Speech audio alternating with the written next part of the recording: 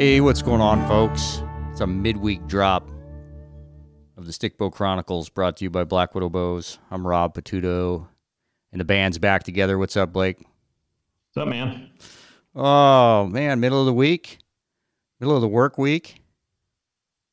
It's amazing that you and I both got time to sit down and do this. I know it's pretty rare. Pretty rare, it seems like. I thought my schedule was a moving target. Yeah, mine's horrible. I might get a call in 10 minutes when we get done doing this, but That's got to be awesome. It'd be like a first responder. yeah, it's not far from that other than the job description, but the schedule's pretty similar anyway. You're not saving lives, you're appeasing people. Yeah, I'm putting gas in people's tanks. So There you go. Doing something. Keeping us energy independent. That's right. I like it. So anyways, yeah, we got a special midweek drop here. We got a guy from Texas right down the road from you, right? Yeah, fellow Texas boy. Stickbow guy. He's been a long time supporter of the show, and I've leaned on him for technical advice quite a bit. It's Cameron Hale, and he's a real podcaster, not like what you and I do. He's like a real podcaster. No, he's got a cool podcast, and super nice guy and super interesting guy. He's very easy to listen to and tells a good story. Yeah, me and my kid, I don't know, early last summer, probably springtime, we got turned on to his podcast, Expanded Perspectives. And if you're as old as I am, you'll remember the TV show. What is it? In Search of. It's like Bermuda Triangle stuff and unexplained mysteries and stuff. And that's what the Expanded Perspectives is all about. And we talk about that story about the what do you say, 18-inch tall Native Americans? Yeah. Wendy's. Yeah. I mean, dude, I get into that stuff, but I'm telling you, man, when I'm like walking for an hour and a half in the dark or, sleeping out, yeah, that's stuff. I got an overactive imagination. I don't want a lot of that stuff in my head. I've had a creepy night or two in the woods, late getting back to the truck or something like that. I can't help but remember the story that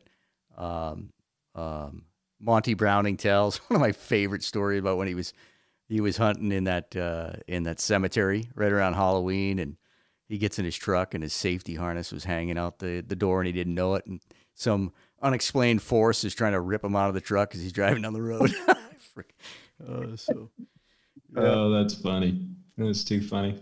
Well, if there's a group of folks that are going to have weird happenings and, unexplained events and, even missing people, it's going to be hunters. So we figured for Halloween, this would be a great episode, kind of just a fun shoot the breeze and, explore the unexplainable. No, I had fun. It was interesting. And like I said earlier, listening to Cameron tell stories is just fun in general. So, he's a real storyteller. He's he's good at it. And like you said, hunters are going to have stranger experiences than probably most people just because of the time spent in the places that we spend it. So, it was cool. Yeah. One thing that we touch on, first off, you ever had anything weird, like unexplained happen? No, I haven't. Like I said, I've had a few, probably two that I can think of off the top of my head where I've gotten turned around in the dark and super thick timber and just creepy nights, but I've never had anything happen that was just too off the wall anyway. No. Not anything like what we talk about in this episode. No, I haven't either. I can't think of anything that was unexplained. I mean, like you said, you get a little creeped out sometimes. I do have a friend. Now, one of the things that comes up in this episode is how do you explain it when it happens to people that you know, right? So you hear these stories and you're like, yeah, whatever, he's a freaking crackhead or whatever. But when it happens to somebody that you know, and I'll tell you, man, I got a guy that was longtime friends with. I haven't been in touch with him in a few years. I trust the guy. I mean, I trust him with my life. The guy ain't a liar. But one night we were just... we were hunting and we were shooting crap there in the tent, and the subject of UFOs came up, and I said, "You believe in UFOs?" And without hesitation, and so I'd known him for probably near 10 years before this, and without hesitation, he says, "Oh, hell yeah." And he goes on for 45 minutes about not just once.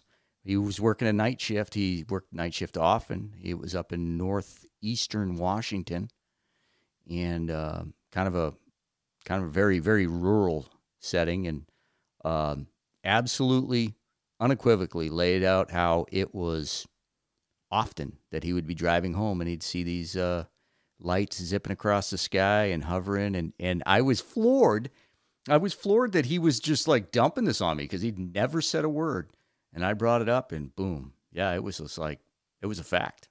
So, well, like we talked about in the podcast, I believe, if I remember right, is there's probably a lot of people who've seen some really weird stuff that just don't tell anybody. yeah. And unless somebody asks them about it, Yeah. And I posted, I just posted something on Facebook, announcing that we're going to have this bonus episode, kind of a Halloween thing, fun thing. And I threw it out there. Anybody ever have anything happen unexplainable? Well, we're going to get all kinds of, jokes and stuff, but there's going to be a handful of people out there that aren't going to respond because they don't want to be a target, right? Yep. Mm-hmm. No, I agree. Yeah. I mean, some of the things he was explaining, if I had experienced something like that, I don't know if I'd tell anybody because, it sounds crazy, but, like he said, and, you'll hear this in the episode, but it doesn't matter whether or not you believe it. The person who saw it obviously believes it. Yeah. And like you said, the one guy sells all his stuff and quits hunting and never hunts again. I mean, yep. Yeah. So what else you got going on? You've been starting to hunt again, right?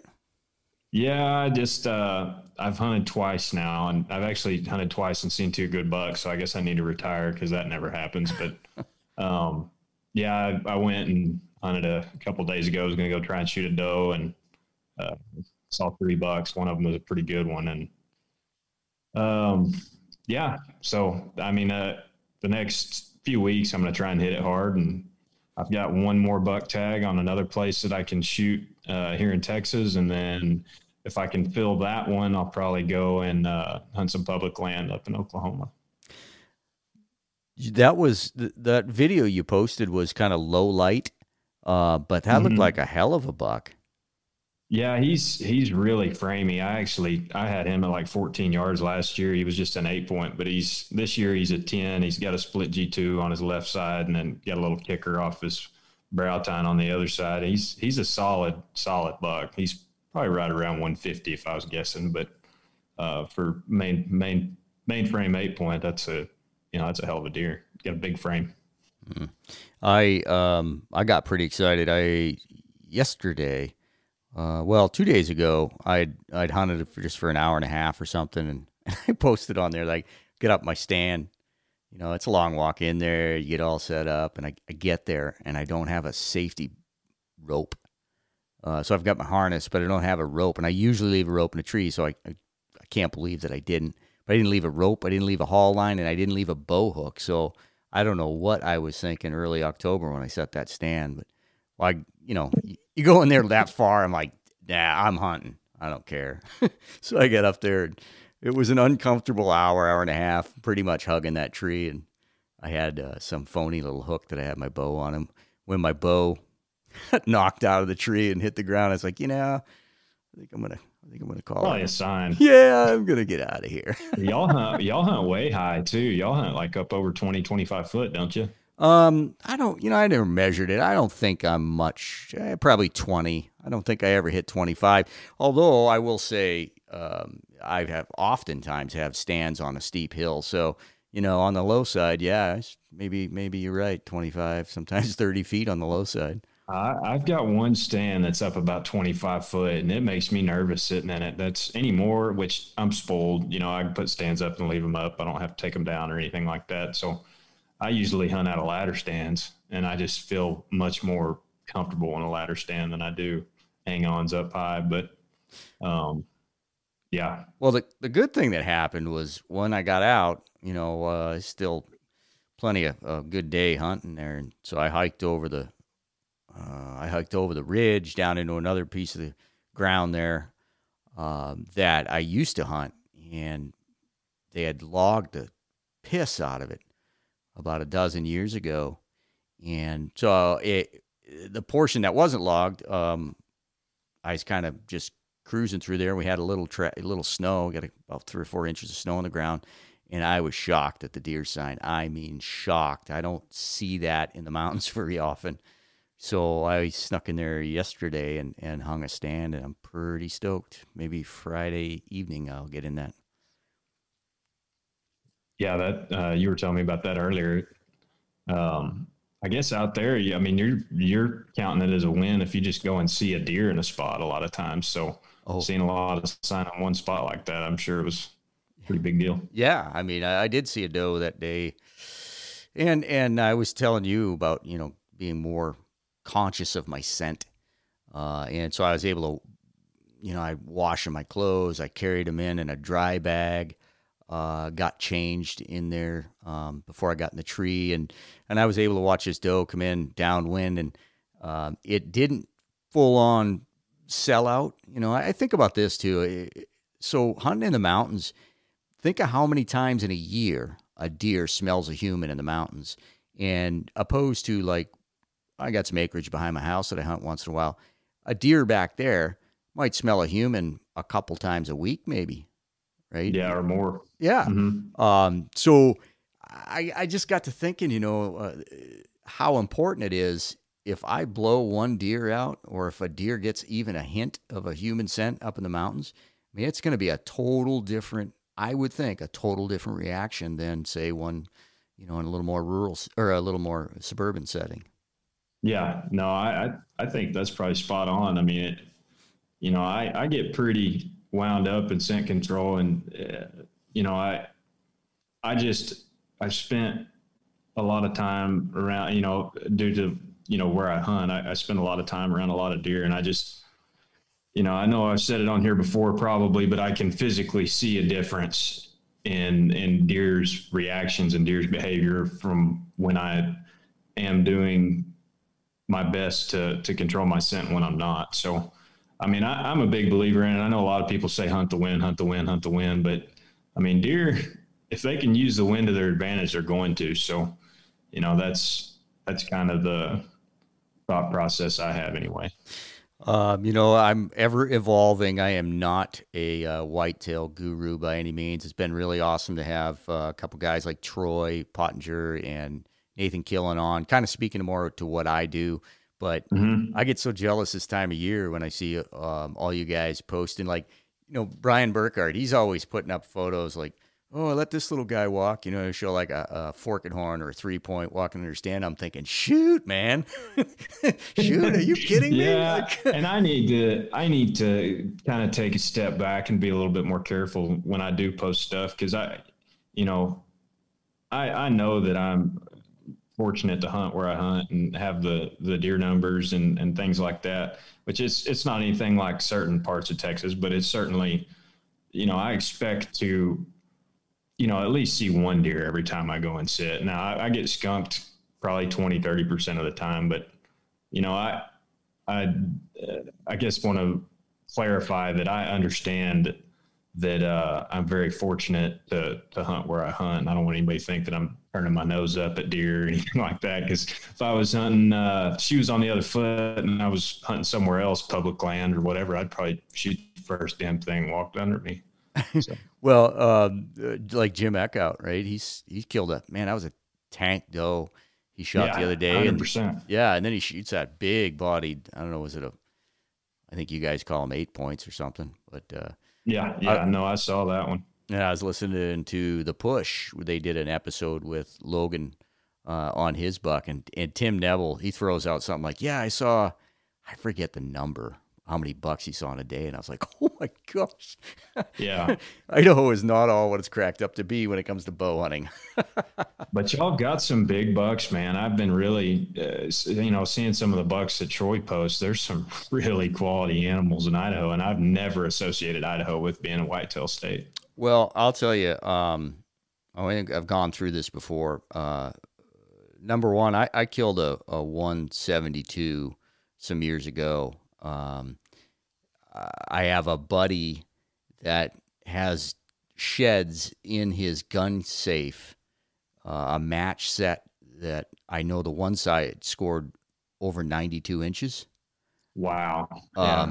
And there was a 200-inch buck killed, I think it was like 207 or 210, somewhere in there, just about a mile and a half north of me. It used to be, and I've said this before, and I actually get some people like pushing back on me, always hacking on the fishing game. I don't always hack on our fishing game, but I know right from wrong, and I have a good relationship with them, and I voice my opinion. They have absolutely screwed up our bucks, our age structure, right? Because they're rifle hunting bucks from October, it's either 5th or 10th to December 1. Really? It opens in October? Yes. Good grief. Yeah, that's horrible. Yeah, and they did put out some doe tags, I don't know, probably 6-7 years ago. They put out some controlled hunt doe tags. But so you're walking around with a tag in your pocket for a month and a half, and what does everybody do? You wait to see. So now you're hunting right through the peak of the rut when all these bucks get stupid, and it's evident. Rifle. Yeah, and it's evident through our gun and horn show. It used to be our gun and horn shows used to be fantastic with monster. Well, I say monster, I throw that around. I mean, it was nothing to see 140s, 150s, 160s, 180s. Yeah, those are solid bucks anywhere. Oh, even man. in the Midwest, those are solid bucks. Yeah, and I'll tell you, I travel some pretty hazardous roads to get to work. It's, I don't know, 30, 35 miles of highway, and it's all good deer habitat. And you used to see bucks standing on the side of the road during the rut, or you see roadkill. Man, I try to tell them that you need to back the rifle season off. And I'm not the only one. There's guys that are really into whitetails that have game cameras out year round that say the same thing. And Idaho has really, really missed. I'm speaking specifically of northern Idaho. Really missed the boat on whitetail management. Yeah, when you've got a resource like that, it's, you'd like to see people take some initiative to protect it. And, maybe that's why I get confused for maybe being a little snobby or whatever and passing on deer. But I know the resource that we've got, and shooting younger bucks is, I guess it's not much of a challenge or whatever, because we've got so many of them, and you're not helping your resource any by doing that. And, being able to hunt with a rifle throughout October kind of blows my mind a little bit. See, and I don't think that's when our big bucks are getting killed in October. I mean, I think there's a lot of incidentals, right? So somebody might have a deer tag in their pocket, and they're not going to really hit it hard till November, but they see that one good buck standing out in somebody's field, and boom, it's dead. Well, yeah, that's kind of more what I was saying. Which you're hunting in the mountains, I've got to keep that in mind. I'm thinking more like catching bucks in their summer feeding patterns. But if you're hunting them in the mountains, obviously that's a little bit different ball game. But I talk about the mountains often. But if anybody knows northern Idaho, there's a lot of like Bonner's Ferry all the way down through Sandpoint. There are big tracts of private land, agricultural hay fields and stuff like that. I don't have permission, or I don't really look for permission to hunt any of that stuff. So, and actually, we're getting on a tear here. There used to be there still is a controlled hunt you can draw August 30th through the month of September.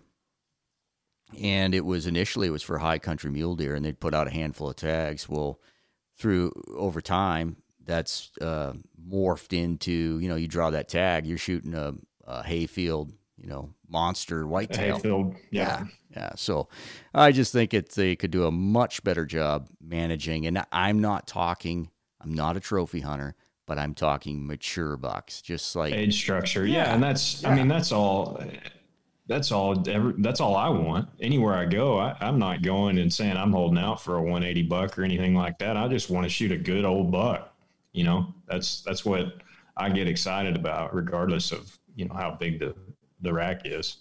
Well, it's a general season, October.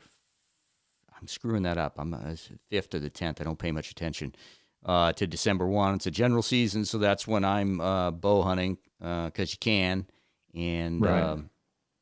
I don't know where I'm going with that other than just be safe out there. I always throw the tip out. I throw this tip out if you're, when you're hunting, you're heading to your stand or from your stand, low light conditions. I'm a big advocate of turning. Orange. Well, not just the orange, but actually in Idaho, it's not required. Headlamp. You might not need that light to see, but turn that damn thing on because I can see where I'm walking. But, we got 10-year-olds out there that can hunt when they're 10. And so just be safe out there. Take every precaution. I really think that a headlamp's a good idea in low light conditions. 100%. Well, we kind of rambled there, buddy. That's okay. I like talking whitetails, man. Well, cool. Let's thank the sponsors for helping us put this together every week. Great companies out there. Kifaru International, The Footed Shaft, Ironwill Outfitters, Selway Archery, and, of course, Blackwidow Bows. We appreciate them. If you like the show, you listen to it, follow the show, hit that follow button, pass it on, and thank the sponsors.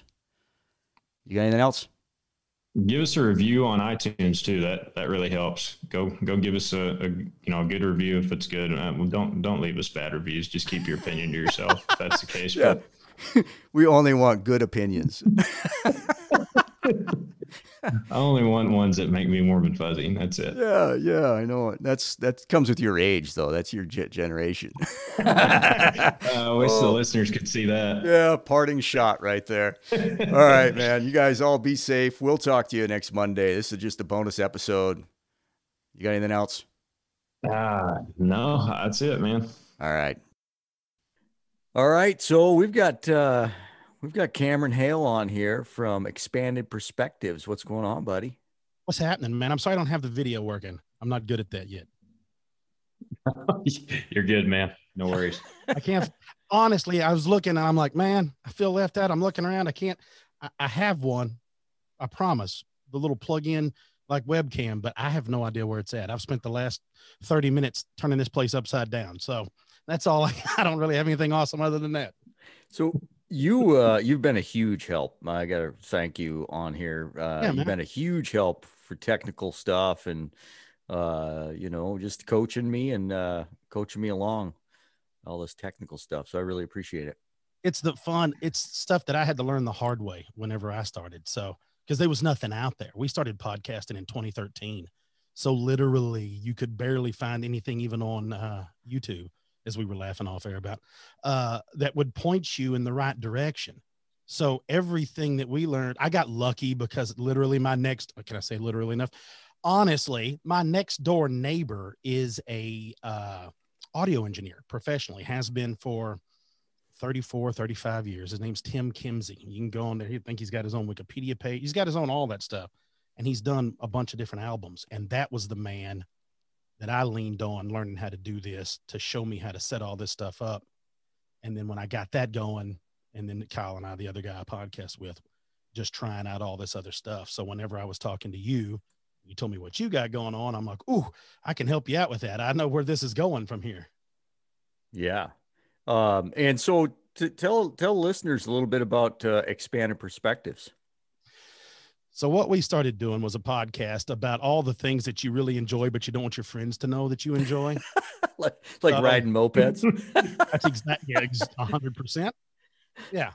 So what it is we do all the strange and unusual topics. Like I said, we started back in 2013.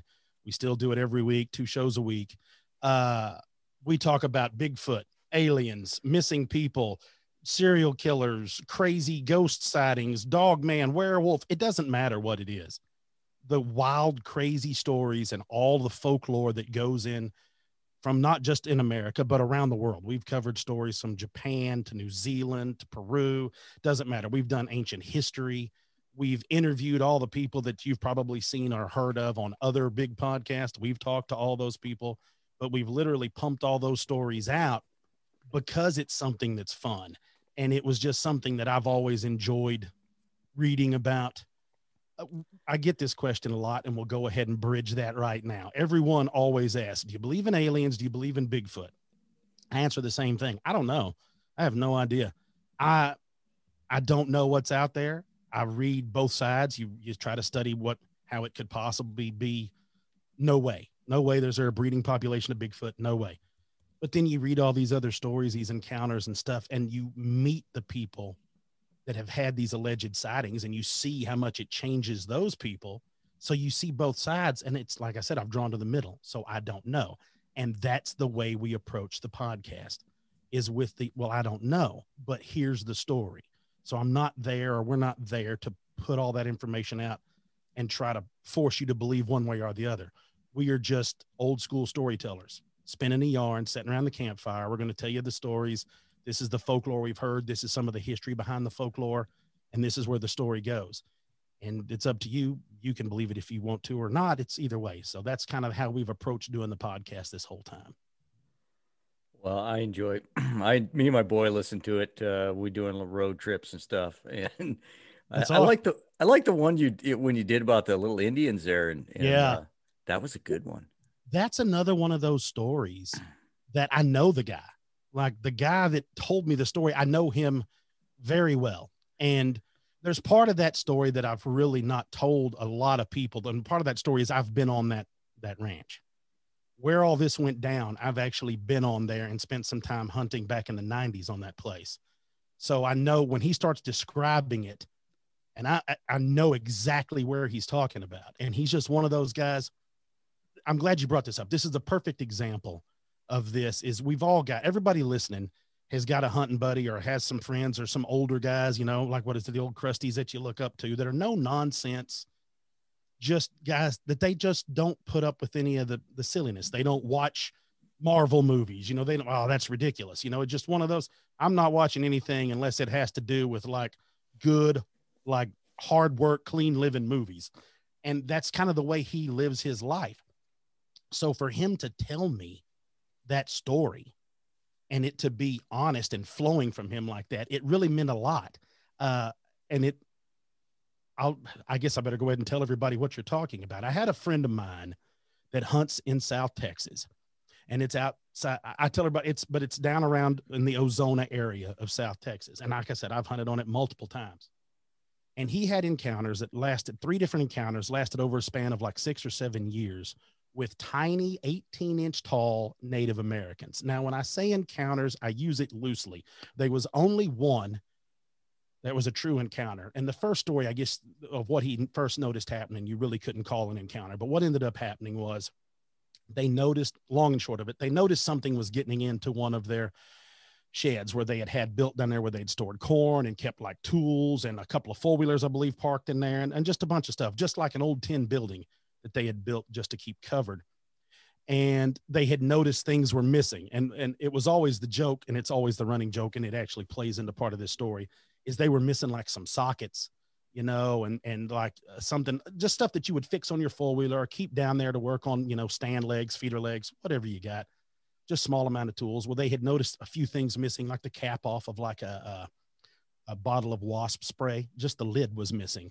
And they were missing like sockets, just little things, you know, maybe like a machete or an axe, something like that went missing, but nothing, not like people had broken into the house, just things that you wouldn't normally notice unless till you needed it. And then afterwards, it had gone on like a season or so, and he was in a ground blind and had noticed, glassing over on the backside, north side kind of his place, glassing where you could see off onto the neighboring ranch's place. There was always a trail, and you said, you know, you could see javelina, you would see stuff moving through there all the time. This trail was a good little clip over there. and he saw what he thought were javelina, and he pulled up his glasses and got to looking, and the only thing that he could describe it as was 3 elderly Native Americans, couldn't have been more than maybe 18 to 20 inches tall, and they were wearing like furs of some kind. One of them had like a walking stick, like looked older, and they were making their way up that path and went right over it. And he said, again, he goes, I don't even know what I was looking at. Where I was at, you would have to walk to get in there to this part of the ranch anyway.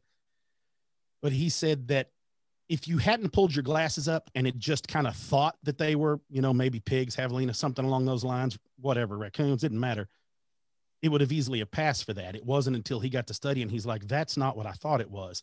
Then you have to fast forward that there was a water trough in the ground. And at one point in time, he had found what he thought were toddler tracks around this water trough. He said they were very small footprints. And so he looked all around thinking, you know, how did a baby get out here? Or how did a toddler or a kid get out here? What's going on? You know, and then you start having these ideas of, could it have been an illegal? Is it a family of illegals and one of them had passed? And then the child's the only one that's left. Like, you have all these ideas running through your head. So he looks and can never find it and loses the tracks off in the grass, thinks nothing of it. It's not until later on in turkey season where he's actually on the place and trying to kill some turkey in this area and sees some toms, and it's a dry creek bed, little sandy creek bed that he drops off in and starts working his way down using it as cover, and tells the story that he came around a turn and came face to face with like 3 18-inch tall, said one of them was actually had like a rabbit over its shoulder, like tied on the feet where you could carry it. They were all carrying little weapons, this whole thing. And he said there were 3 of them, like they were 3 men that were out in like a little hunting party. And he said, I was 20 yards from them at best, you know, not even that, like just right there. And he said he just kind of froze and he couldn't believe what he was seeing. He's like, your senses don't even register when these things are happening. He's like, you don't pay any attention to the wind, the noises, anything. You just kind of freeze. And he said he didn't really know what to do. So he just kind of nodded at him. He's in full camo. He just nodded at him and walked away, stayed crouched and just worked his way down the creek like he was going hunting. And he said they kind of moved off and he come out of there, ended up working his way back to his mountain bike, got on it, biked back to camp. And that's been, man, I forgot what year he said that was again now. Maybe 20, I don't remember, but it's been a few years. And he even talks now. He's like, I've not, since that day, I've had no encounter, no sign, no anything. He's like, it's almost like when that encounter happened, whatever was there is gone. That's wild. So has there ever been any other stories like this come around? Is this kind of one in a million or? Oh, no. There are numerous stories through South America and even in South Texas. They have what people consider as a fae folk, or like yard gnomes. Everybody has the idea of like the Travelocity gnome, right? So when you see that, that's the idea of a fairy or a fae is what they call them. Well, in South America and down in Brazil, they're known as duende, but they look different. They're more of a brownie style that you would see. So like the brown pants, the like you see like the felt tops, they're a little darker complected, beards, and these are more mischievous. They're not the reports that people have had of these. And this has been going on for years because it all, of course, have started in Scandinavian folklore. But when you come over here to North America, it's even in the Native American folklore where they talk about these spirits of the woods. And so a lot of this traces back as you go through a lot of the South American natives and whatnot through all their lineage too, of these tales of the duende, of the duende will take your kids, the duende will lead you into the woods and confuse you. And it's always been the tale, if you read children's stories growing up, is you can't eat the food or drink the water that the fae folk want to give you, the fairy or whatever it is, because they're more known as tricksters. So this duende name and this whole character works its way up even into South Texas. So when you hear these stories of duendes in Texas, that's normally what you get. Is it's kind of like tiny Native American people, or almost like cavemen sometimes, even when they see the skins that they're wearing. There was a report out of Colorado. We had a listener call us, or actually send us a big email about, he was on a surveying crew with 4 Brazilian men, and they were up on a ranch in Colorado. And while they were doing the surveying, they thought they saw a family of raccoons, like 4 or 5 in a row, go up a trail. So these Brazilian guys had never seen raccoons. So they take off after it. Well, the next thing you know, the guy that wrote it in, he's with them, and they all start screaming and come back, and all they're saying is Dwindy. Well, this is before he even knew what they were. These men left the job, went back down to the job site trailer, and wouldn't leave it. Ended up losing their jobs because they wouldn't go back up in the seismic crew area because they said that valley was inhabited by Dwindy. And what he finally got from the interpreter was that they had seen a group of small, looked like pre-Diluvian cavemen that had little skins on, little walking sticks, little packs, all this as they were hiking their way through this valley. So yeah, there's all kinds of wild stories that come up with Dwindy and little people of the woods like that. I feel like this is going to end up being a shot at my height. Here we go. Yeah, right. Yeah. Be this tall to not have to wear. Maybe I'm a tall Dwindy. That's it. Yes, the world's tallest dwarf, or the world's smallest giant. That's a claim to fame right there, Rob. Right there. I think I've seen that actually at like one of those Carson and Barnes circuses back in the day, or the Texas State Fair, when they used to actually have the show lined up, or the people lined up where you could go pay to see them. So you said in the beginning, do you say you guys do 2 shows a week? Yes, sir. Holy smokes. Yes, sir. A lot of reading. That's a lot of work. It's not bad. Once you get to going, it's one of those deals that it's all there. You just have to, tell the stories, put it together. Well, you and I have talked quite a bit, talked at length, and Halloween was coming up. And if anybody spent as much time out in the woods as hunters, bow hunters, we all have seen and heard, and, lots of stories and some weird stuff. So thought Halloween would be a pretty good one. Pretty good time for this episode. What do you want to talk about? We can go down any path. Like I was giving you a hard time about, what Rob doesn't know is up in the county that he lives in is actually one of the most reported counties in the state of Idaho for Bigfoot sightings, which is really pretty fun. So I'm sure Rob's going to get a load out of some of those because you've probably known the area. Oh, absolutely. You already told me a couple places. I'm like, yeah, yep. What's so fun about this? And it's the way I approach it. So everybody always asks, about the whole thing. So I guess I kind of skipped past that too. I got to listening to these fellas here because of being obsessed with, of course, traditional archery. I started shooting a bow when I was 3. I started bow hunting by myself when I was 12, and I've not stopped. I had a traditional bow and shot recurves up until I bought my first compound when I was 12. And then I shot that up until, when did I get my first long? But 3 years ago. 3 years ago, I made the switch to messing around with trad. And then 2018 into 2017, full trad life, full trad. And so gave away all my compound bows, got rid of everything, went just straight stick on that whole deal. So listening to this whole thing, that's how I ended up finding Rob, and then we ended up conversing, and then that's how y'all are stuck with me for the next hour. So buckle up. It's time to get wild. So before you get rolling, you got to give your son a shout out. Oh, yeah. Yeah. So we went to Arizona, me and the buddy of mine I podcast with, which he's a trad guy.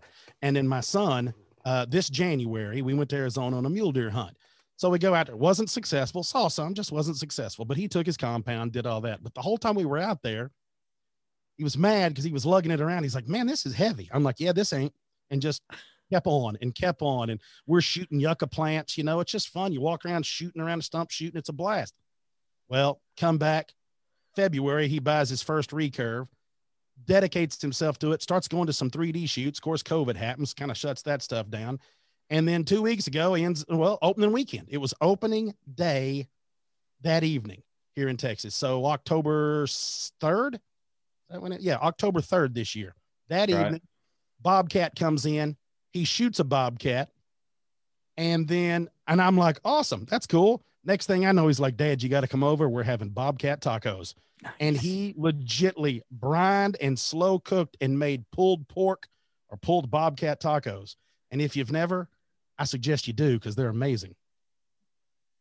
Huh. Well, They taste yeah. just like pulled pork. They're great. They're great. So yeah. So now I've got him fully converted to traditional archery. In fact, I think he's hunting right now. Well, not now, but he was hunting this evening. Like I can't. Yeah. So yeah, he's been that way since he was little, but now with the trad stuff, he's really, really gotten addicted to it. But yeah, we'll see. I think he's going to stay. I think we've got one hooked from now on, but yeah. Well, yeah, we saw his picture come rolling through in the Eye Hunt Close Trad Kill 2020. So right on. Yeah. So yeah, he provided the pulled tacos and they were really good. So it was one of those deals, but no. So that's what started my interest in this stuff, was bow hunting and being in the woods and being out there, because I've never had anything unusual happen to me ever. Like, I'm really boring and plain. And so anytime I get these stories, of course, that's what drew me to them as a child all the way up into as an adult, is I'm just drawn to the stories of these hunters that have these things happen to them. And the sad thing is us as hunters is we love to judge each other and compare ourselves to one another. And it's, it gets rough. And I mean, it goes, from rifle hunters to muzzleloader to compound to trad to self bow, to where it just goes and goes and goes, to where there's always this infighting. And I think it's one of those things it's very easy when you hear these encounters that other hunters have had, is you laugh it off as that guy obviously doesn't know what he's doing. He doesn't know what he's looking at. He didn't really know what he was seeing. He's not as smart as me in the field. And it's real easy to pass judgment when you have to sit back and think, if it was to happen to you, how would you think everybody would want to talk about you? You wouldn't want to be, hey, it's not that I don't know what I'm doing. I know what I'm doing and I know what I saw. So you want to approach those with things like that when you think about these encounters. Because like I said, I've talked to people that have had alleged encounters, and whether it was real or whether it wasn't, affected them the exact same way. So one of the stories that's always stuck with me took place in Arkansas, that had a bow hunter actually had it happen to him in a tree stand. And I will never forget this, because the long and the short of it was, this dude packed in early one morning, climbed up there to get in his tree stand. And from what I remember, he couldn't get it too high off the ground from where his stand was. It wasn't like he was way up, like he was about 12 foot up in a lock-on stand, and just hunting this little area there I think he had actually, when I'm thinking about it, I think he'd came in on a kayak, got out somewhere right in there. But anyway, he had got out, but he was going in there to hunt deer, and said while he was in the stand way before daylight that he thought he could see a couple of pigs. At first thought, he's like, there's some hogs coming, right?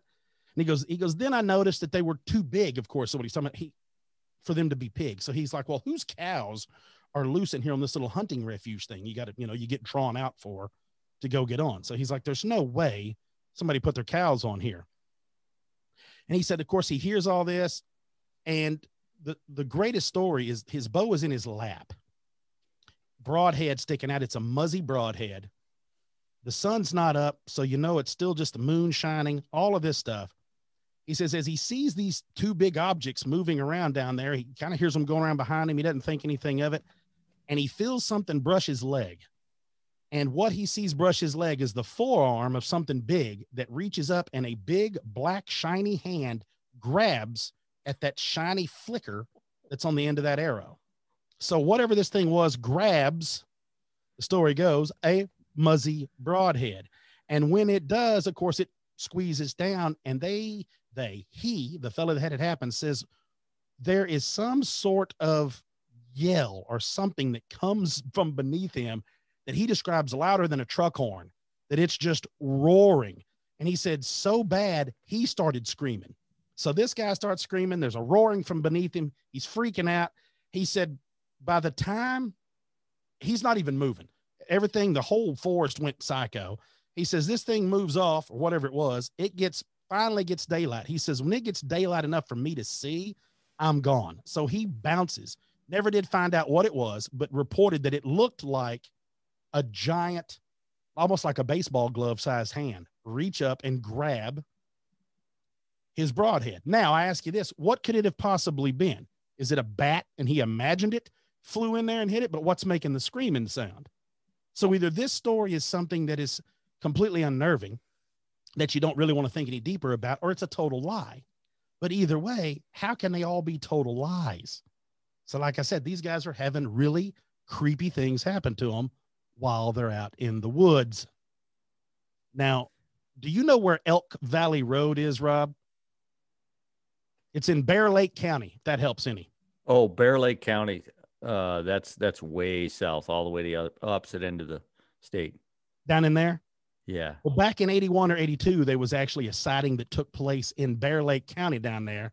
A fellow had his dad, some of their family with them, and they were down on Elk Valley Road. And of course, they go to spreading out while they're down there. And they even named this place. It was known as Bloody Bucket. So that sounds like a fun place to hunt. So I want to come up there and hunt Bloody Bucket with you. But what they go on to see is they make their way down towards a pond. And while they were down there, they saw 3 men standing around this pond, a little beaver pond. And they said they don't understand why they were standing there. They're like, look, it looks like they're wearing snowmobile suits, which was weird because they said it was actually early September when they got there. As they got closer, they realized that it wasn't suits, that it was fuzzy, like heavy hair all around them.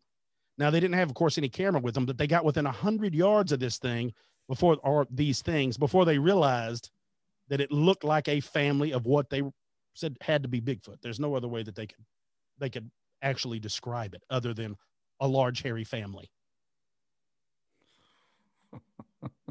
So what do you dig? Well, a large hairy family? Well, yeah, it really makes you want to walk in your tree stand or, be able you know where, to you know what East Side Road is? East Side Road, Priest River, Idaho. Oh, yeah. East Side Road. Yeah. Spring. All right. Well, actually, it was February of this year. Hey, can I interrupt you? Yeah. So East Side Road, any of Northern Idaho, East Side Road included, that is very similar to Pacific. I mean, it is part of the Pacific Northwest. I mean, some people call us the inland Northwest, but just so you know, I mean, the vegetation, the climate, it's very similar to the Pacific Northwest, where a lot of these sightings occur. That makes a lot of sense. That makes a lot of sense then, but the way these people are talking about some of this stuff in here, because what they're talking about is a logger. This fellow was a logger and said for 15 minutes, he sat and listened to this thing scream in a deep, low voice, so much so that he said whatever was making these sounds, the dogs wouldn't even go outside. It was at 11 p.m. at night when all that stuff went down. So whatever it was out there calling to something so loud that he's like, I don't know what this is, but it's like nothing I've ever heard of. And he's like, I've lived here my whole life. So, and that was the most recent. Like I said, with you, dude, there are some in that area. They go all the way back to 1967, where one was actually spotted. At least the story goes that one was spotted on, let's see, Bonner's Ferry, the road to Bonner's Ferry from Spirit Lake. Bonner's Ferry to Spirit Lake. Bonner's Ferry to Spirit Lake. I'm not sure how those two tie together. So, and that's what, well, let's see here. You'd have to go through. Yeah. They're a long ways apart. But this fella talks about driving down, was about 15 miles away from, I'm supposing here, Spirit Lake, whenever they saw something that he believed at first was just somebody messing around, right? Just like, well, who's some out in the middle of the road, in the middle of nowhere, till they got up there and said, he doesn't really give us a height size, but talks about it being a bipedal mammal with long hair from head to toe crossed in front of him. So while you're kicking around up there. Yeah, this ain't a good idea. Well, and that's exactly. Or when they do take them, why is it that nobody can ever have a camera? He used to always say that Bigfoot just looked blurry. That was his natural look, was the blurry look. And they do, man, there are tons of pictures and video out there, but again, it's nothing enough to make it believable. So you see these and you're like, yeah, I could see how it could be real. And then I could see how this picture could be faked. It could be a complete and total hoax. Just like the Patterson-Gimlin film. You watch it the first few times and you're told what it is. And you're like, well, I guess I could see how that looks like. Yeah, that could be a Bigfoot. And then you start watching it and really paying attention to it. And you're like, well, no, actually it looks like maybe it is Bob Hieronymus, like maybe it really is a dude in a suit. And then you go back and like you go back and forth on this whole thing. I don't know. The problem I have with everybody that says they know is these things have been talked about for hundreds of years. There are over 600 names for it in all the Native American languages. And that this stuff has been discussed off now. Of course, Grover Krantz thought it was Gigantopithecus. Maybe it could have been a leftover species still of them around here. I have no idea. I mean, what they describe as Gigantopithecus and compared to what they talk about as Bigfoot really doesn't look like, it looks like two completely different things. But then you have sightings of these things all over the world. You talk about coming from Australia, they're the Yowie, they're the Yeren in China. They're the Orang Pendak in like Thailand. So there's all these different places and they're roughly not exactly the same, but they kind of all fit almost geographically where they would be. Like you start talking about, you get into Florida, they're the skunk ape. So they're known to be smaller. They're not quite the same size as the Bigfoot that are reported in the Pacific Northwest. You come out here in Texas, in East Texas, up into Arkansas, which is where the Beast of Boggy Creek, the Falk Monster, all that started. They're even known to have three-toed tracks. So so if it is all bull crap, they're doing a really good job of mixing up these stories and building all this stuff together to make the folklore continue, all for fun. I mean, hats off to you, whoever is still coming up with all this, if that's what it is. It is tough to imagine how similar stories all across the world for hundreds of years, Native Americans and just like you're saying, different continents, similar stories. And what's so hard for me to imagine is how one of us with a game camera, any kind of game camera out there, hasn't caught definitive proof, how somebody in the backcountry hasn't had definitive proof. You're sitting on the edge of a mountain, a glass in a valley. You would think there's no way that thing would know you was even out there. And you would see one out there and be like, well, I'm fixing to go ahead and make the shot of a lifetime and collect my, of course, you're going to get a lot of hate if you're the man that killed Bigfoot, but you're also going to get a lot of folding money if you're the man that killed Bigfoot too. Well, so, I mean, like, it's hard. You can plug your ears with thousands and thousands of dollars. That's real easy. So I'm always in that camp of like, how come somebody hasn't had like this distinct, like, what is it? Phone scope, where you mount the thing on your, and look through your phone down on your spot and scope. Nobody's got video of that. But then we get these stories time and time again, and people come forward and they have tracks and they have encounters with them. And you're like, look, man, I don't know what would possess anyone to make up a huge story like this with nothing to gain for it other than to be judged and then just leave. No money, no anything. You just come forward, tell your encounter, and then went back to your house and you never wrote it. Somebody finally put it online somewhere. And that's it. Like, that's no other reason other than just be like, well, I think I'm just going to try my hand at making one up. I mean, either you're a liar or you're not. I mean, it's not like you don't just dabble with writing a crazy story about Bigfoot and then go about the rest of your life like nothing ever happened. Like, it's weird that how we have such little proof other than of course, and they're notoriously unreliable, but it's true. Firsthand accounts is really all we have. Well, I would get my butt kicked by Kenny Marquardt if I didn't ask you. You kind of alluded to it a little bit ago. If you see Bigfoot, are you going to shoot him? I am 100% in the you must kill it camp. It gets a lot of hate, and there's a lot of camp. That's really what divides the Bigfoot community is, do you kill it or do you not? I'm looking for the fact that if you're going to prove anything is scientifically real, you need a specimen. It doesn't matter what it is. You need a hard copy to show. All right. So you're going to kill it now. Jack's Links, beef jerky. What? That's how they catch them on TV. So, okay. So you're sitting in a tree stand and you see something coming and it's easy now, big dog. You're talking about with a recurve? No, wait a minute. No, even with a gun, but you see them coming.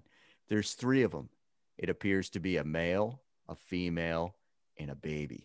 Oh, the male's done. Really? You're going to let that baby be fatherless? Nah, he'll be fine. He'll be fine. He's probably not a good dad anyway. Don't Probably doesn't give him all the mushrooms. He don't split fish with him. Look, folks, y'all are going to get mad at me. I'm just kidding. You're going to get mad at me about an unknown creature. I'm like, come on, man, settle down. I don't have any idea. It's just stories. Yeah. No, I'm for real. There have been people that have come forward with encounters where they claim to have had the opportunity to kill Bigfoot. We've spoke to these people face to face. And I will tell you a story right now that took place in the panhandle of Texas, about 3 hours from here on a deer lease that I was on years and years ago. And a fellow that I hunted with had an encounter on this deer lease during spring turkey season. I was in my early 20s at the time. We had gotten there late, my brother-in-law and I, we'd gotten there late.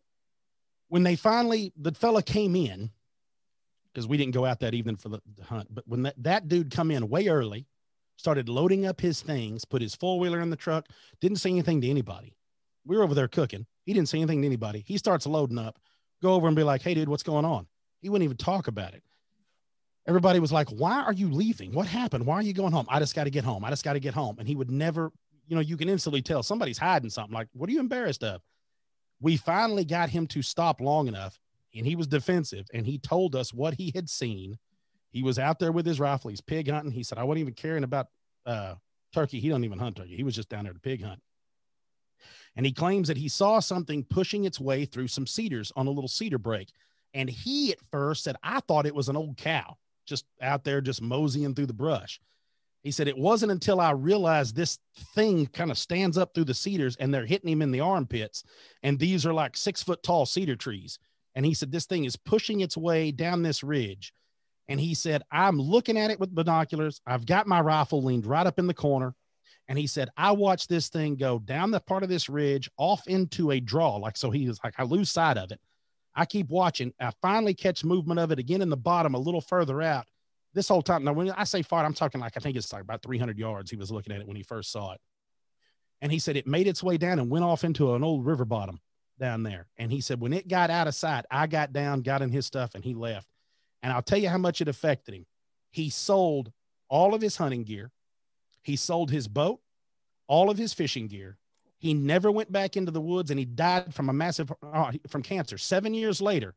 And he never once changed his story, and he never once went back into the outdoors. Completely changed him 100%. And his whole story was, there are things out there that you can't understand and we can't deal with. And that's what he left it at. So I know and knew that fella personally, and had something happen. Thinks what it would take either one of you. Think about what it would take to scare you so bad that not only would you just be like, well, I'm not going to hunt the rest of this week. You're not going to hunt ever. And you're going to take every bit of hunting gear that you have and sell it. And you never go into the woods again from one encounter. Would you make it up? My girlfriend might dress up as Bigfoot and be running around out at the farm. Don't let her do it around Cam. He's shooter. She's going to contact me in a minute and be like, hey, can you send somebody up there to scare Blake? It would save me money in the long run. No, So, I mean, it's stories I like can't. that I can't get behind, because I'm like, I don't know what is, and that's what I have to tell everybody when you start, before you ever listen to it, because we get inundated all the time. Oh, this guy believes in this and believes in that. And I'm like, no, dude, I'm just going with the stories. I don't know what's going on. I wish I could have some sort of anything. I wished I could see something in the sky. I wish something weird would happen so I could at least have an opinion. But as of right now, I'm just kind of researching. I'm just keep going through the motions. So Cam, what else do you have in Bonner County? Okay. So let me ask you this. Do you know where Coolin, Idaho is? Oh yeah. Yep. The nearest road it says here is Highway 2. Well, Apparently it's down there by side, Priest Lake. Yeah, East Side Road. That all ties in right up there. Is Priest Lake all like national forest or something? It's all public hunting land? Yeah, it's a lot of state. Okay. It's very, very remote. Just north of there is British Columbia, right on the Washington border. Big thick timber. that makes sense of what they're talking about here, because apparently it was a person and their father and some friends was on a hike up from Lionhead, apparently up to, there's some wigwams up there. Yep. Down by Kent Lake, and then down to Lion Creek, and then out, they say, at the rock slides at Priest Lake. So it's like a 2-day hike. And apparently on the second day, they were about 7 miles in on Lion Creek, around where there's apparently a bunch of animal trails, and they started noticing tracks. And what they ended up finding was footprints that were 7 to 9 inches wide and about 16 inches long. And they followed, they said, a long little list of them down through there. It wasn't just like 2 or 3. They were several that had gone down through there. And that's what they had ended up seeing. So apparently there's a lot of footprints and activity down around Priest Lake. Y'all need to get down there and find some Sasquatch. That's what you need to go find down there. What you call baby Sasquatch? Sasquirts. That's actually considered, I think it's considered boreal forest. Oh, for real? Yep. Parts of that. Yep. So yeah, that is thick and remote down in there then. And it makes sense. You keep saying down in there. Yeah. It's up in there. That's not up in there. You want to be down in the bottom. You don't be up in the top. So you're going to shoot the male. Yeah, I would. Yeah. The female, she might get a little pissed off. So what you're telling me is I'm going to have to just massacre a whole family to prove it's alive, huh? Now I have to kill the whole family of them. So which one are you shooting first? You going to shoot? I don't know that I'm going to shoot. I don't know that I'm going to shoot. Oh, or what camp are you in? Are you in the live and let live camp? I don't know, man. I don't know. Man, you'd hate to make a bad shot on one. You shoot first and ask him questions later. See, I can tell you where Blake's from. See? He's an hour from me. That's where Blake's from. Both of us are like, we're going to start shooting, and then we're going to go there and find out what happened. I'm going to set my beer down. Yeah, when the dust settles, we'll be like, turn those big lights on the top of the truck. That's right. Yeah. I'm going to get out the pulsar. Let that Creedmoor eat. I'm like, I don't think so, Bigfoot. So, not today. Yeah, because we make these jokes all the time talking to one another. It's like, would you shoot Bigfoot? And I'm like, yeah, man, you would have to. But then there's also, like we said, that part of you that people report that it is so human that they can't do it, much like the person that I was on the deer lease with. Same way. It's like there's just something about, I don't know if it's the fact that it's because they're so human looking, or if it's the fact that you are seeing something that in your mind and in your soul, you have never thought to be true. You are witnessing something that is truly remarkable and life-changing, and you can't even process what's going on. It's kind of like when people freeze up. Like you'll see people in a car wreck, they just freeze. Oh, everything went in slow motion. I couldn't hardly. It's like you can't process everything because it's all too much sensory overload. And that's also, and we're not even going down the path of what a lot of researchers like. We can start getting into the whole semantics of, is Bigfoot a real flesh and blood creature? Is Bigfoot an interdimensional being? Is Bigfoot brought down here from space and aliens? I mean, there are all these different camps when you start getting into the Bigfoot community that people think otherwise. People think, well, it's not real. It actually can see in the dark. It has infrasound, so it can actually make noises and put these different sound vibrations and waves off that can cause you to be confused or be scared. There's all of these tales and all of these different encounters where people are talking about different things, to where there's enough that you can start dividing them up, to where we saw Bigfoot and we saw lights in the sky, or we saw this and we saw Bigfoot, or we saw, and it starts getting to where you're like, look, this is getting so outlandish. Like we're getting away from, we've got to start working. And if it's there, where would it be? Like I'll give you for instance, there's old stories that come from Mount St. Helens in 1982 when it erupted. There's all these stories of National Guardsmen helping clear out, like they would find it, like, let us say a whole, maybe 200 or 300 dead elk. So they have to go in and haul these things out of here, load them up in the trailers and haul them out of here. Or they would find it where they were just overcome with everything there. So as they're going through it, they're finding all these animals. And then there were stories of they start finding Sasquatch, and that they were finding families of Bigfoot and remains of these things, and that they were loaded those on the trucks, and that some of them were actually alive and were taken in by the military or taken in by whatever to help them get better. Because the whole story goes, as far as Bigfoot, as that it is an active conspiracy cover up by the logging industry and the American government, because they know that if the word was to get out that there was an indigenous species of subhominid in North America, and that's where they lived, much like they've lived for thousands and thousands of years, that it would shut down millions upon millions of acres of logging access and national park and national forest access, because now you have to turn it into basically a reservation for Bigfoot. That's his preserve, is where Bigfoot's going to live. And so the story has always been that this is an active cover-up for these creatures. So it's another one of those crazy ideas, is like, well, maybe it is. Maybe that's what is going on. Who knows?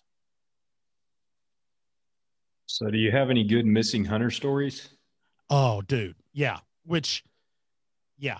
And you know what? There is several good books out on missing people, tons of them that are just like, regular ones, but there are some that are written specifically, I guess you could say, for us. What's funny is when I tell you this, and Blake, you'll really understand this, the people that are more likely to go missing without a trace are roughly, I would say, it looks like about the age from 25 to 55 male bow hunters. They are the ones that when they go into the mountains and they do go missing, they go missing like for good. Like these guys are super gone when they're gone. Now, and I mean like nothing. Like there was, well, I'll ask you this. Rob, do you know, and because I have no idea how big Idaho is. I'm guessing that we could probably drive across it in 2 or 3 hours. I don't imagine it's real big. So I don't know. How big is Idaho, Rob? Well, you're talking just the panhandle. You could drive 2.5 hours, but you start to get south and there's not a lot of roads going through the middle of Idaho. I got you. Which would take a long time. You have to pack it in. Where is Laidlaw Corral, Idaho? Boy, it's apparently north of Burley, Idaho. Okay, so that's down in the southern part of Idaho. Oh, I got you. Okay, well, back in 1996, there was a fella named Richard Bendel. He was 29 when he went missing on a hunt. So on November 17th, Richard went back into the backcountry. Well, he drove his truck. He had him a Chevy pickup, drove his truck back into an area on a hunt. He was going to go hunting and ended up breaking down back in this area. But what it was, it sounded more like his battery had kind of give out. So he has his phone, calls his mom, says, hey, look, this is what's going on. This is where I'll be. While he's talking to her, he gets disconnected. So she kind of panics like a mom does and should do. And she calls the sheriff's department. So the sheriff's department head out first thing in the morning. So, they're like, okay. So they get out. And like I said, when all this is going down, it's like 2 or 3 in the morning. They start going out there. They're like, we got to go find him. We don't have any idea what's going on. So they go out there and they find his truck. Now, the really weird thing about this is the truck had gas in it.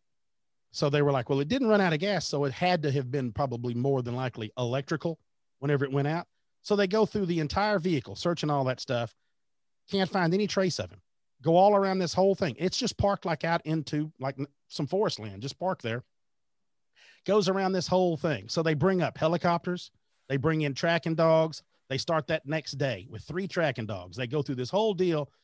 Then the weather starts getting kind of iffy. Now, what you'll notice is, and this is a very weird thing about certain missing people stories, the weather always, of course, you know how fast it changes in the mountains, but it always seems to get real sketchy the minute they get ready to, almost like it's planned, the minute they get ready to have a search and rescue. So they bring this in and they have some wild stuff go down there. So they ended up bringing in 3 or 4 sets of dogs when the weather lifts, like 35 SAR members, and they start searching that entire area. And they searched that area, I want to say for almost a week. They went through there and they could never find anything. They could never find any place of where he might have went off to. There was no place to hitchhike to from where he was at. There was really no place.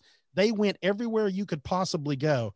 And they said that they couldn't even find a scent trail. Like the dogs picked up nothing from that truck. They said it was as like the world just opened up and swallowed him standing right there beside the pickup, and he was just gone.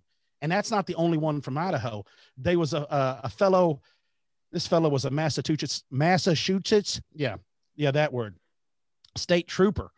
And he had come back there in 2008. His name was Ronald Gray, and he was in the Nez Perce National Forest, and Vietnam veteran, the whole thing. And he ended up going missing pretty much the same way. The wild thing is he had survival gear with him, had his pack, had food, pretty much had anything and everything you could imagine that you would needed, and completely went missing. And those guys, they brought in SARS, they brought in helicopters. They searched for 2 weeks, 8,500 square miles of that area, and they found nothing. And this was back in 2008. And as of today, they have still been no reports and no gear or no anything found of him.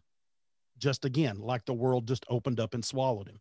And those stories aren't few and far between. There are dozens of stories where dudes just go out there, go hunting, and either vanish completely, or when they do find them, they find them miles and miles away from where they were supposed to have been, or where where they were even looking. There are tales of people that would go missing. They would bring in the dogs, bring in the SARS team, search a whole area, look, and then 3 or 4 days later, they find the body in the area exactly where they were searching. And what I mean, within like 1,000 yards of where they'd been searching, or within 1,000 yards of the camp. And they were like, there's no way that body's been here for 2 or 3 days. We've been all over this place, and yet here's the body. So they don't even know how it ends up getting there. And it's not just missing hunters. It happens to kids. There's a lot of kids that go missing, and they will find those children that may have walked barefoot like 9 miles over rivers and up on top of mountains. And they find, like, you have no idea. And if they're found alive, they don't remember. They don't tell you anything about how they got there. It is very, very, very mysterious. Now, there's one that took place in Maine, Rob, and I thought you might enjoy this, in Jackman, Maine. Oh, yeah. This took place, though. This is one of my favorite stories, if nothing else. It's not necessarily because of what happens if you can have a favorite missing hunter, missing person story, which is probably not a good thing to say you've got, but this took place in 1930. What was interesting about it is the fella named Mitchell Kaufman. Mitchell Kaufman. So you have to imagine this. The Converse Rubber Company was from where? Malden, Mass. Right? That's where Converse originally started. So in 1917, the Converse introduced the All-Star tennis shoe. Well, and it ended up being one of the best ones. In fact, it's named after the sales team leader. Charles Taylor was the man that it was named after. The reason I tell you all of that stuff is because in 1929, Converse hit some rough patches, and the Hodgman Rubber Company president took over and became president of Converse. And that man's name was Mitchell Kaufman. So Mitchell Kaufman, at 37 years of age, well, actually, I think he was like 32 when he became president of not just Hodgman, the waders and all the rubber there, but of Converse. So he liked to hunt as much as all of us do. And so that's what he did. So in 1930, him and some buddies of his, of course, these buddies were from Boston, they went to northwestern Maine and they went on a deer hunt. And they actually went with a few guides to a place called Cracker Pond, north of Jackman, Mass, right?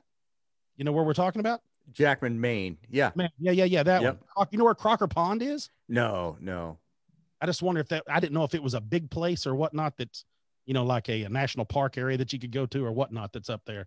But anyhow, so all it basically was 4 dudes that wanted to get away from their wives, go drink some whiskey, play some cards, and hide out in a camp and act like they were going to hunt. I'll tell you, that's big country.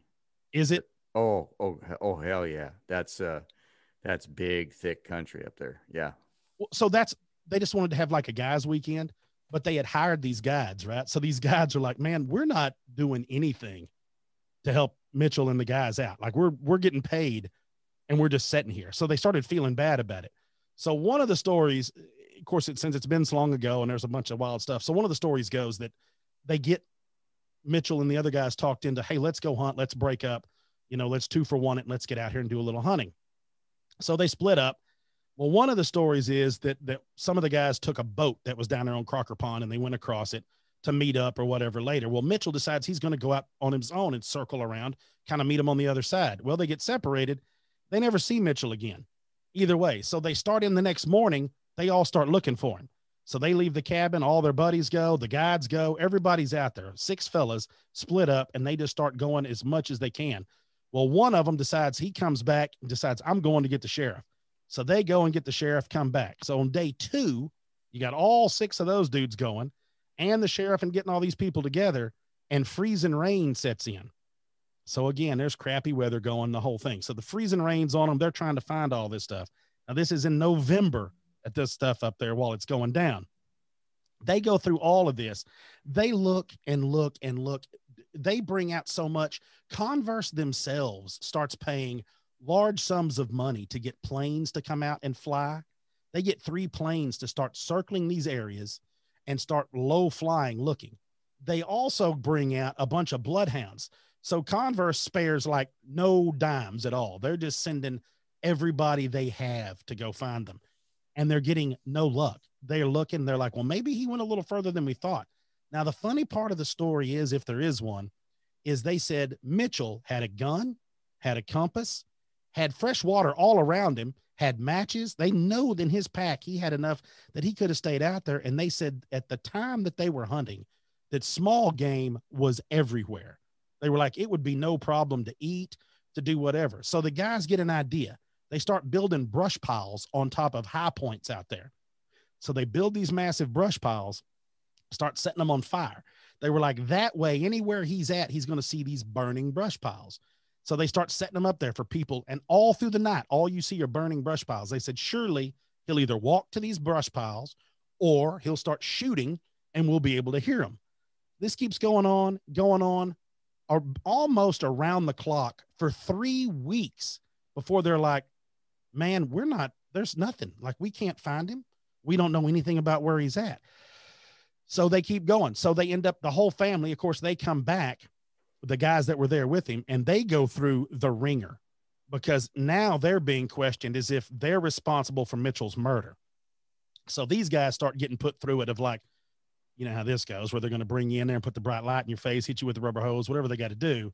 You're going to tell them what's going on up there. And so that's what went through it. And it was apparently pretty hard on all of his buddies because they're trying to tell them, hey, look, this isn't us. We just want to find, our buddy. Now you have to imagine, you fast forward, I want to say it was almost 2 full years. And his brother-in-law, they hired a private investigator to help him out, but his brother-in-law, Mitchell's brother-in-law, decided that he was going to take his time and spend all of his time looking for him. And so anytime that there was weather where he could go, he would go out there and look. And they ended up finding his body up near Quebec, I believe is where it was at when they actually located it. And that it was, the crazy thing was that it was on top of a pile of brush. And so, of course, they brought him in, went and did the whole thing. But from what it sounds like is he was laying, when found, flat of his back, up in the middle of a pile of brush, elevated up off the ground with all of his gear laying around the side of that pile of brush. And he had been there what looks like the entire time. Like it looked like he had passed not too long after he had left the whole place. And they have no idea why. They have no idea how he didn't shoot. Like, why would you crawl up in the brush and prostrate yourself out, spread eagle, just on your flat of your back? They have no idea why any of these things. But that is another one of a strange story. And like I said, there are hundreds of these stories of missing people. There is a story out of New Mexico, and I cannot for the life of me remember the fella's name, but it was the same type of thing as he was. And here's what's really wild is, like, you'll have people go missing that can't get that far from the road.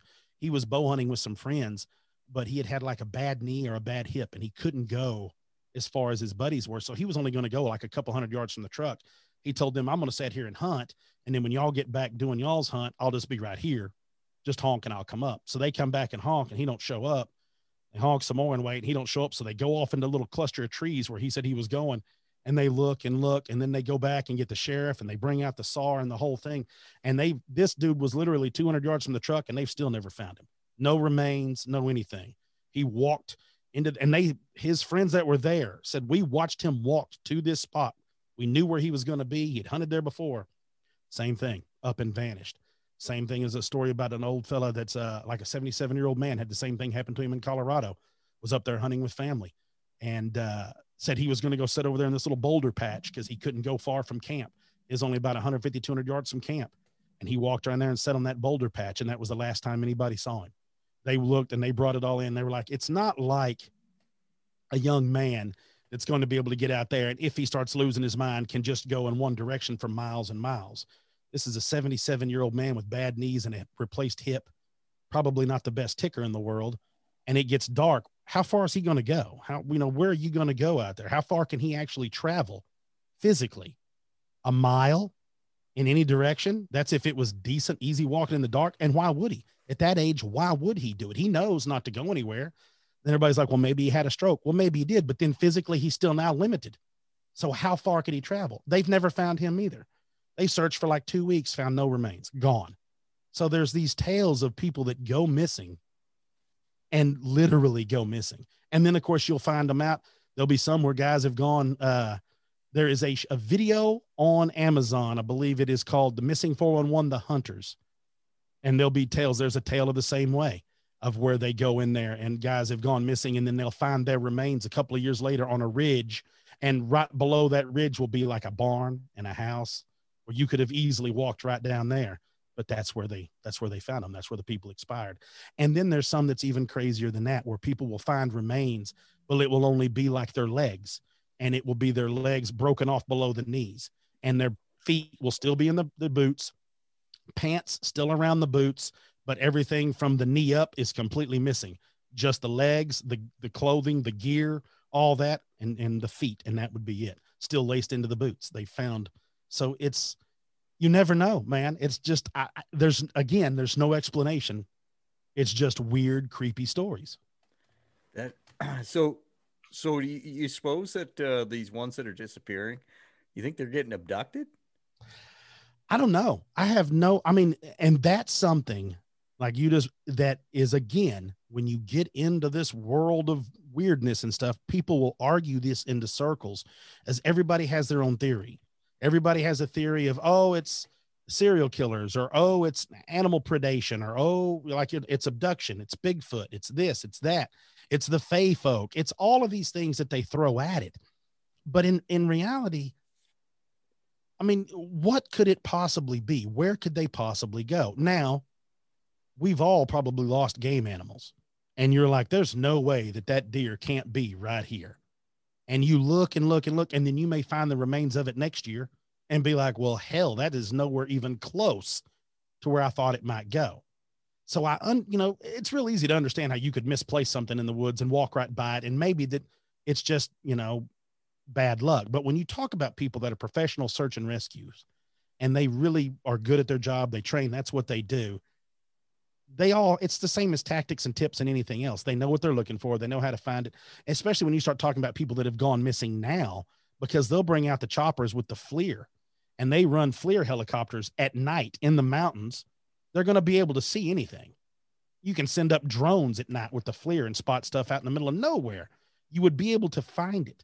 And so when they go missing without a complete trace, it almost is like the only answer is abduction. Like, where are they going to go? Up? I mean, that's really it. Where they put, or down? I mean, what do they fall into, a crevasse? I mean, how many open mine pits are out there that you could possibly fall into? I'm sure some in certain states, but that doesn't seem like something that would happen on the reg, or it'd be happening to more people. Where do you find this stuff? Books, people. I mean, it's endless. It's like anything else. If you're willing to dig, you'll be able to find it. And then once you open the doors and people understand that you're receptive, like, it's because that's what I always laugh about, is there's certain people, everybody will talk about like their grandmother or their aunt or something like that, is, oh, she would know things, or she would get these feelings, or you ever picked up the phone, thinking, oh, who's that? That must be my mom calling. You look and it is your mom. And you've not, there's all these different little inklings of feelings and stuff like that. I don't have any of that. I'm walking through life as blind as humanly possible. Like I can barely find my way out of my own house. That's how little I pay attention. So I have to read all these stories and dig into it because, like I said, nothing's ever happened to me cool. And I love to talk to people that cool things have happened to. I mean, I don't ever have, I mean, I'm assuming neither one of you guys have had anything cool. You think about it. What's the wildest thing you've ever seen? Probably not really that wild compared to some of these other stories, but everybody knows someone that's like, oh yeah, I remember that buddy of mine saw something in the sky. Or I remember somebody had told me this, or somebody said they thought they saw a ghost, or they thought they heard something. I mean, these tales are around us all the time. So once people realize, oh, that dude wants to talk about it, you'll be surprised. Like we get inundated with emails. We have a telephone line where they call and you can leave your story and you can send us emails and send messages and all that stuff. And then we compile it and talk about it. Yeah. So it's kind of like a snowball. Like you see in the cartoon, you started at the top of the hill and now it's rolled till it's huge. And that's the way the stories get to you now, is you just like this. I'll probably get some just from people that have listened to y'all and have something that maybe they don't want to tell somebody. And, like, oh, I was out there and saw something or heard something that I can't explain. Well, I got to imagine, and speaking for myself, something crazy happened. You might not be too anxious to tell your buddies, like, yeah, because they're going to call BS on you. Well, and we had spoke to, what's up? I was just going to say, for me personally, just the way that I feel, if I think I see something, I'm probably not going to be very inclined to tell anybody about it. Like I would have to know what I'm looking at, if that makes sense. So I think there's probably, if I think back long enough, there's probably been a night or two in the tree that I've had something happen or heard something that I really couldn't explain, but I guess I've never made anything out of it because I'm not going to say something to somebody. And I guess the closest thing I can equate a lot of this to is in my area, you hear of people seeing mountain lions all the time. Mm-hmm. And, I saw a mountain lion, or, my grandpa saw a mountain lion or whatever. And I spent a lot of time in the woods and run a lot of trail cameras, and I've never seen one. Nobody ever has a picture of one. They just see it cross the road in front of them. Mm-hmm. That kind of thing. So I don't know. I've just, I guess there's probably a lot of people who see some pretty interesting things that they're just not sure what they saw and are inclined to keep it to themselves. I always think, and I think you're spot on. We've discussed it. And I always think that out of all the stories we get, it's probably less than 5% of the stories that are actually out there, because there's so many people like that hear something or see something and they're not dead set on what it is, or maybe they are even, and they just don't want to admit to themselves what that was. Cause that would be me. I would see something and be like, yeah, I didn't see that, and just play it off like it wasn't a big deal and just go on with it. Because we've all heard, like you're talking about, we've all heard things like, you don't know if it's foxes, if it's bobcats, and people that don't know the sounds that some of those animals can make. You start hearing it, you're like, I don't know what the hell that is. You're like, oh, that's, it's bobcats trying to breed, or, whichever, whatever. The thing with the mountain lion's true. It's the same way as we hear it all the time too. And I've never seen one, and I've never gotten pictures of one. I know people that have seen them, like you talk about out there by my brother-in-law's actually had one that's been out by his place, and him and my niece have both seen it each one time, but just like that, cross the road. But there's no pictures of it. There's no anything of it. But yeah, I've never seen one. I'd like to, and we know they're there. So it does make you wonder, like, well, then if I saw something tall and hairy, I'm damn sure probably not going to tell anybody about it. Yeah. I don't want no part of that. And I even talk about it, but I'm like, because it's one of those things, like, it's kind of like sharks. I hate them. So I like to pretend they're not in the ocean. So at least I can go try to enjoy myself while I'm fishing. So I can't imagine, like, if I knew that was in the woods, I'm like, yeah, this pretty much ruined me. I don't need to go out there now. There's monsters out there. Yeah. And it was, you see something like that. And you can, I guess people can try and be a hard ass all they want. But yeah. You're sitting in your tree and a Bigfoot walks underneath you, and that'll probably make a sissy out of you pretty quick. Just close your eyes and just please. Just with your eyes closed, just like, man, this is just not work. And all you got your stick bow. You're like, I'm really not. Do I hold low? Like, I don't even know. Like, what do I do next? Well, I was thinking like shot placement, right? If they turn broadside, yeah, if they turn broadside, it's not a very deep chest, right? So you get I don't know. Frontal shot. I mean, you're gonna have one lung or the other. I mean, some real issues there. Would you right between the eyes, man? Right.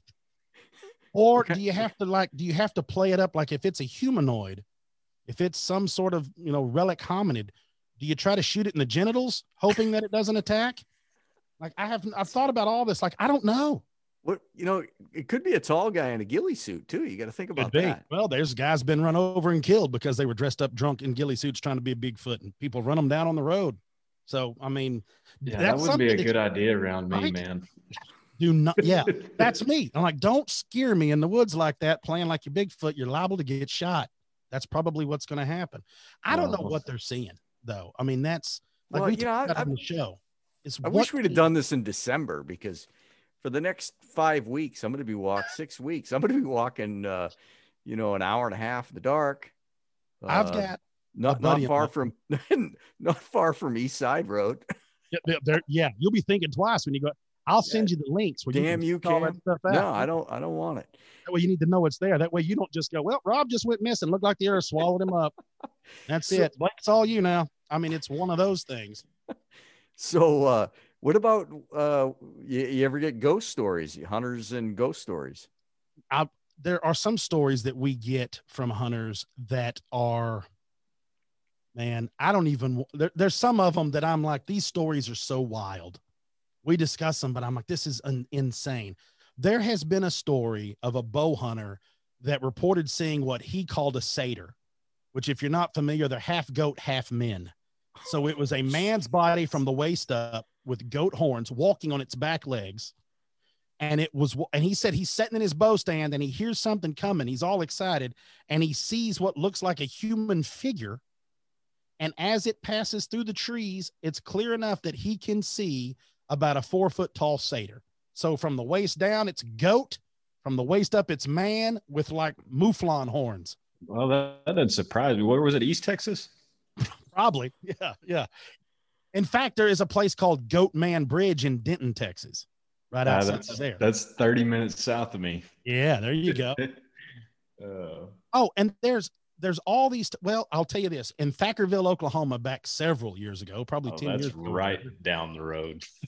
There was a fella turkey hunting, sitting out under there, had his little turkey blind up. He's got his shotgun up, and he reported seeing what he thought was a wolf. He said, it's a big black dog getting a drink of water. He said, the dog finishes getting a drink of water in this creek and stands up on its back legs. And he said, it's probably about 7 foot tall. And it takes a step over the creek and walks off on its back feet like a man would walk. Now, ever since all that started, there's been all these reports of what people call dog man. So dog man is a thing that's out there now. Basically sounds, and we've even interviewed 2 fellas that had an alleged encounter with them and ended up shooting it with a pistol, and it ran off, and they tracked it some in the night till they got freaked out and waited till the next morning and lost the blood trail. But they said that it was about at least 7 foot tall when it made its way into their camp. And that's whenever they shot it. So there's tales of dog man that hunters have seen. There's tales of what it's been coined in what we actually call, but everybody calls the glimmer man. The glimmer man are other sightings that people see. So when you bring up the glimmer man, you have to think of the idea of the movie Predator. The way the Predator had that kind of clear magnified camo, that's what the glimmer man looks like. And there are multiple reports of hunters witnessing something like that in the woods. Not big. Some of them are tall. Some of them are small. So they're different sizes.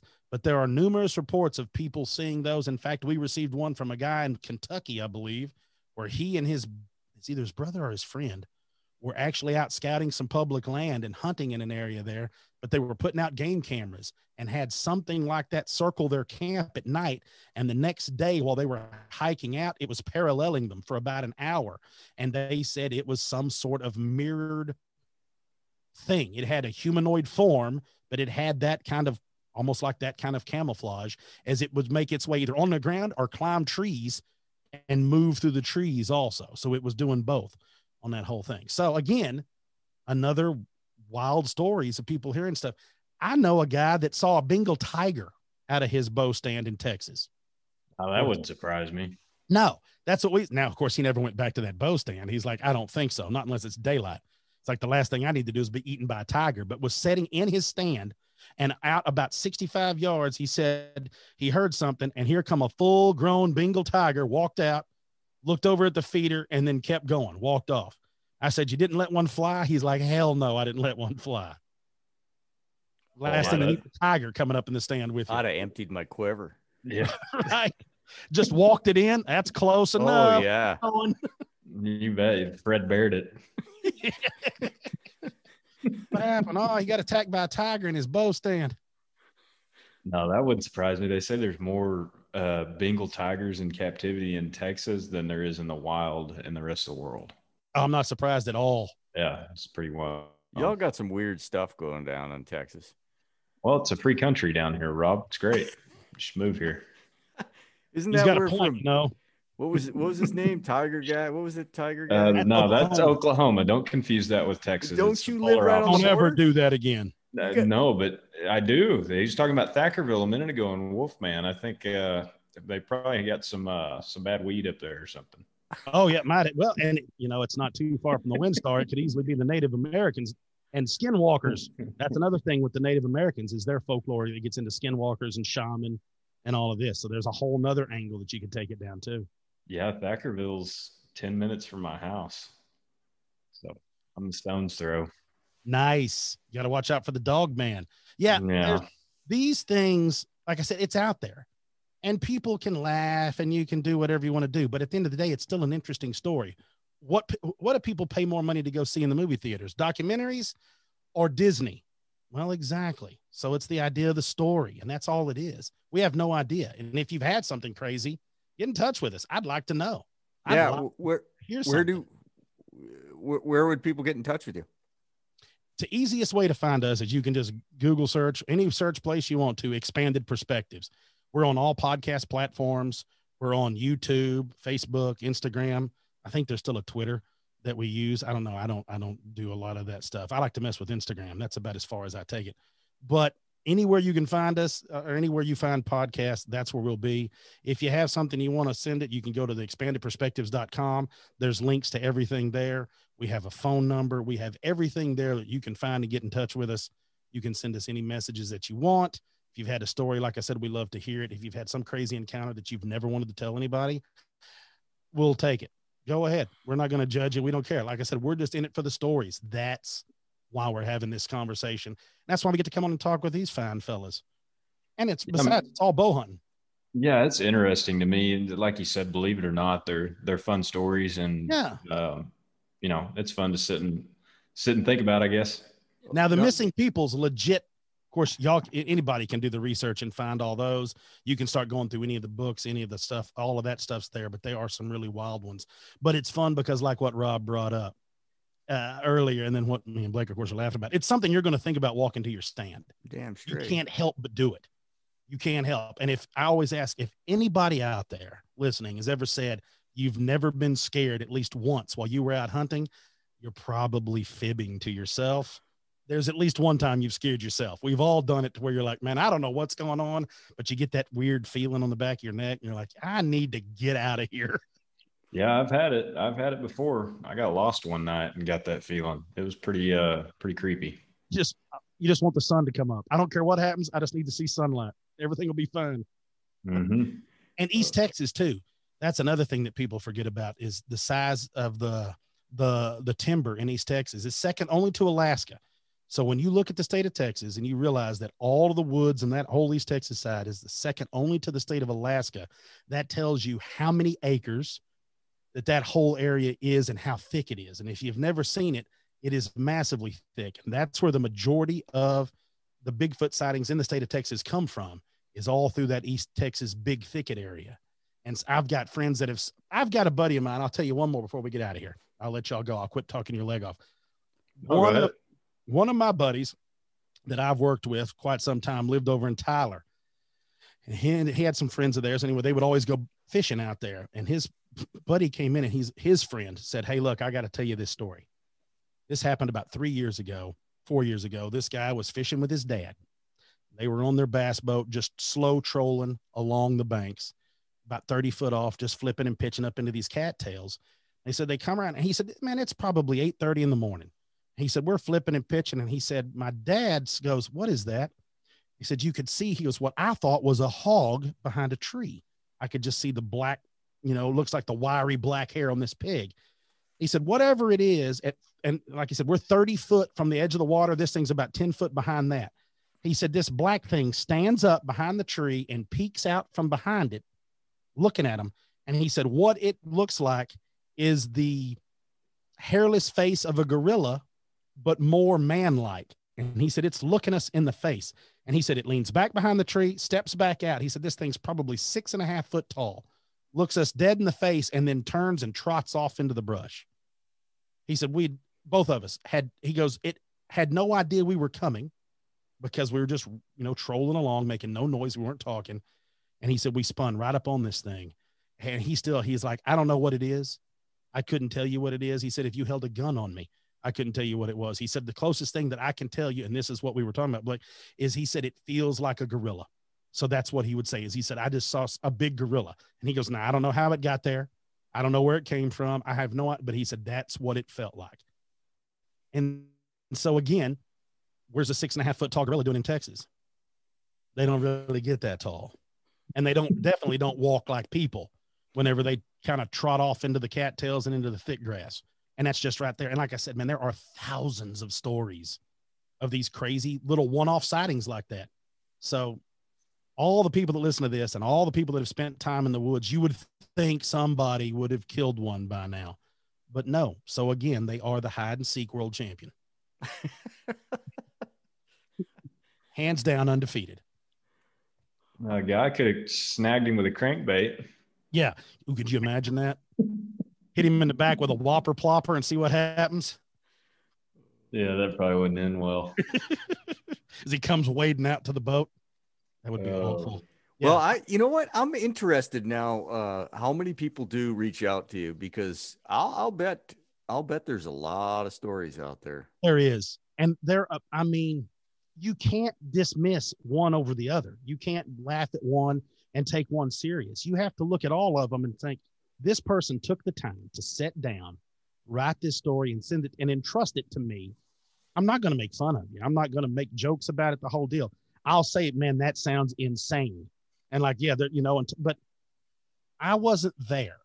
So if I'm not right beside you, or anybody's not right beside anybody, when something happens, you don't really understand the full impact it might have. I believe I had told you that, Rob, is my favorite Bigfoot story is a hoax of all time. My favorite all-time Bigfoot story, because it makes this point perfectly. There was a good friend of ours named Gary Christensen, and he was an investigator here in the state of Texas with the BFRO. And we interviewed him when we first started doing our podcast. And Gary had never been interviewed before, so he had come on to tell these stories.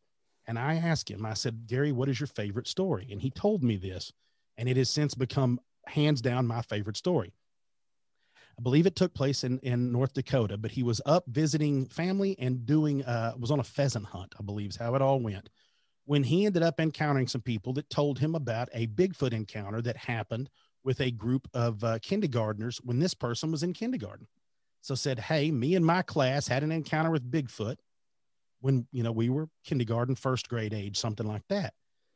And he was like, I just wonder if anybody else remembers it or what had all gone on. So he had told Gary. So Gary said, you know what, while I'm up here, he's like, I think I'll ask around. So he gets some names of some people that still lived in the town with the person that had given him the first story. So he starts going to those people and hitting them up, introducing himself, telling what he does. That's what I'm asking. And they all start going, oh yeah, I remember that. So the story was that these kids are out on the playground and Bigfoot, they hear screaming and roaring from a river bottom at the edge of where the playground was. And of course, this is back in the day when they didn't put fences up, right? We didn't have fences around your playground. It's just the way it was. So everybody was monkeying around and playing out there.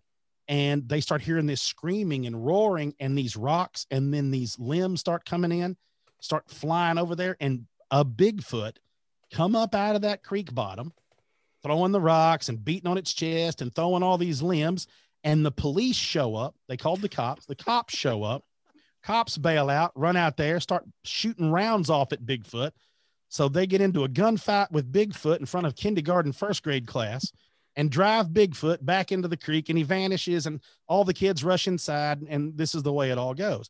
So all the people that he spoke to in that class were still to this day traumatized by the whole thing. He spoke to a woman. She's like, don't go out at dark. And she's in her 40s, and she's like, look, I don't camp. We don't do any of that. Those days ended when I was in school and this whole thing.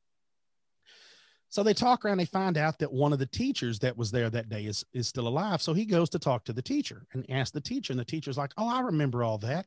She's like, that was Mr. So-and-so, let's call him Wilson, the principal. And Gary's like, what?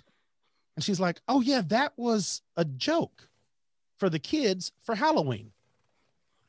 And he was like, excuse me. She goes, you need to go talk to the principal. And he's like, he's still alive? And she's like, oh yeah. So he's in his 80s. So Gary goes, sets up the meeting, goes to his house, sits down and said, would you tell me the story? So the principal relays the story as I've relayed to you, says, I got dressed up. We gave the cops blanks. The cops were in on it. This whole big shebang was for the kids for Halloween. And Gary looks him in the face and says, well, did you tell the kids later? And he said, well, not come to think of it. No, I just assumed that they figured it out.